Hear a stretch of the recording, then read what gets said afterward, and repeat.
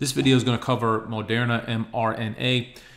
It's had an incredible call-fueled gamma squeeze since the start of the month from around 350 all the way up to 500, and then suddenly the rug was pulled. Primarily today, it is down almost 20%. So what happened? Well, if you flip over to our equity hub, we can give you an idea of exactly why the stock is moving like it is. There are two things we want to show you.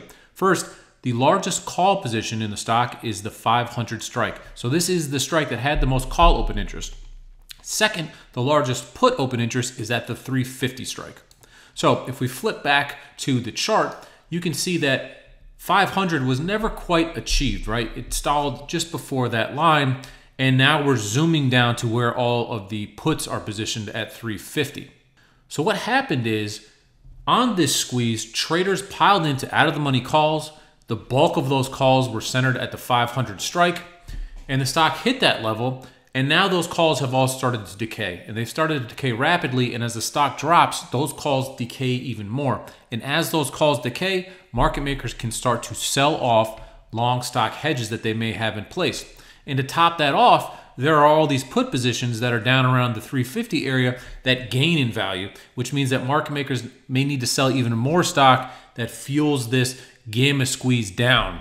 Typically when the stock is dropping, we kind of refer to this as a gamma trap, because as the calls burn up and the puts increase in value, dealers need to sell more and more shares of stock. Now, the key thing for Moderna bulls here is that 50% of the total gamma position expires on this upcoming Friday.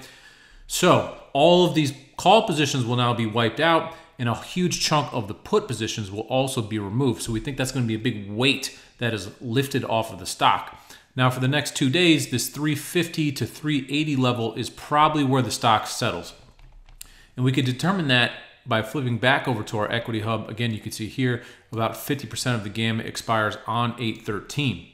Now, if we make a mention on today's volume, we can see that there is very large volume at the 400 strike, both on the put and call side. There is also 25,000 contracts so far traded at the 380 strike for this upcoming Friday.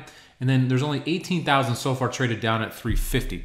So we're not so sure that the put pressure can lean on this thing all the way down to 350, but we do think it's going to be pretty sticky in and around this current price of 375. If the stock does come down to 350, we consider that a pretty good buying opportunity. And note that over these next several days, that it is likely that a lot of these short-dated puts are going to lose some of their value as we approach options expiration.